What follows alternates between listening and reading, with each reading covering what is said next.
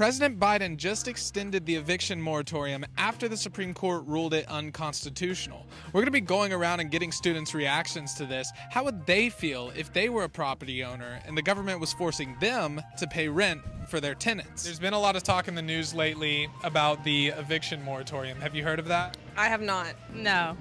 Yes. I've seen my friends like campaigning for it, but I don't know exactly what it's about. What the eviction moratorium is, it was instituted during COVID. It said that property owners aren't allowed to evict tenants from their property, whether or not they're paying rent.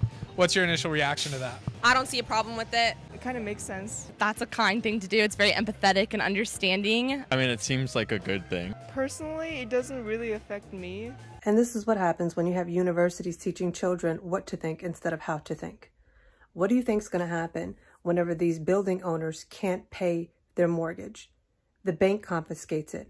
And I'm sure this works good for the government and their friends and the bank. But do you think that they're going to be just as generous with all of these people that are living in there rent-free? I think not. Bottom line, they're all going to end up on the street.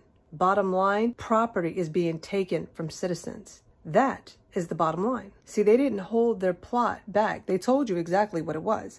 They said you will own nothing and be happy. And the cherry on this wicked cake is maybe it's illegal, but it's worth it. I'm sure it is, Mr. Biden. I'm sure it is. And to go to the last statement, which burned me, because I think a lot of people hold this mentality. As long as they ain't touching my neck of the woods, I don't care. I live in a place where there are Amish people. Right down the street, there's a cart that has a bunch of vegetables in it and has a little box and you can put your little money in it. There's nobody there to tend it. It's all ran off of the honor system. I don't live in a liberal area.